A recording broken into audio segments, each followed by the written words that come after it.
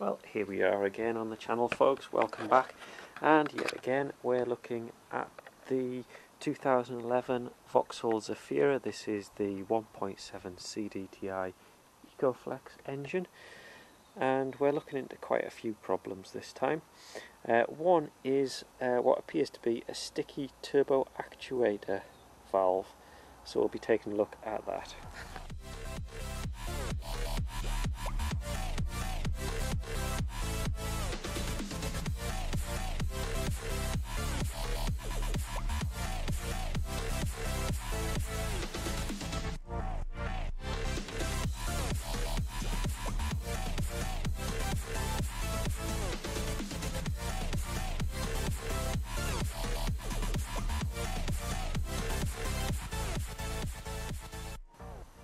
So on this one, the 1.7 CDTI turbo diesel, and the turbo is right the way down there. See if you can see the front of it. So that's the turbo there, and the valve that we're talking about is here. It's a vacuum operated actuator waste dump valve. And you can see I'm just flexing it there. And the problem that I'm getting is I'm getting a fault code. I'll show you the fault code. And basically it's not responding correctly. And after it's tried a couple of times, it'll put the car into limp home mode. Engine management light on. Now you can clear it immediately and you can start using the car again, and you'll find that the turbo will respond after that. So I think it's just sticky. Now I've tried to solve it a couple of times by oil and things like that, and it doesn't seem to have helped. So one of the main problems we've got is access. You can see here I've taken the main grill off. That's fairly easy, three bolts, and then you push clip each of these in. Don't just pull, because otherwise it'll snap the clips there, so do that carefully. But you can see, to get in to where we want to be, which is here, we've got several obstacles in our way. We've got an oil cooler, we've got an air conditioning radiator, and we've got the main coolant radiator behind that. So I think first thing is we'll take this cross member off and we'll see if that gives us better access. It may be possible that we can just fold the radiators a little bit forward, and that'll give us enough room if there's enough flex on them, but I'm not sure. So we'll take this off first and see what we get.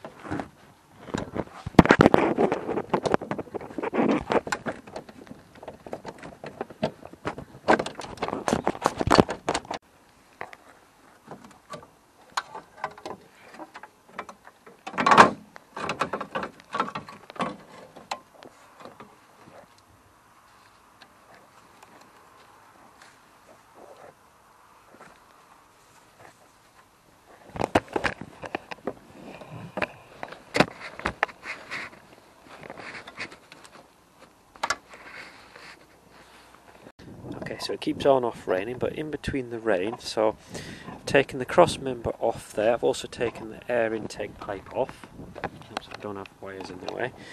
And actually this is an air cooler, not an oil cooler, as I incorrectly first said. So what I'm going to do is remove this pipe, because you can squeeze it and you can find there's no liquid in it, so that's a good indication. I'm going to take that, or just move it across, so then we should be able to get a little bit better access and take a look at the turbo actuator, see how much we need to get at to do this job.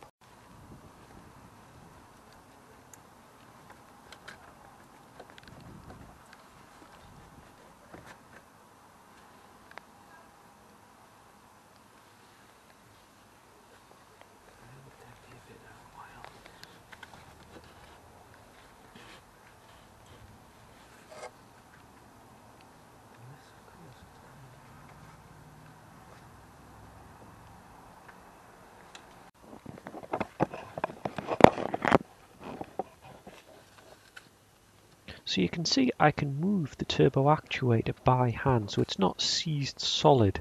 It will actually move. Now whether it moves enough, I'm not sure.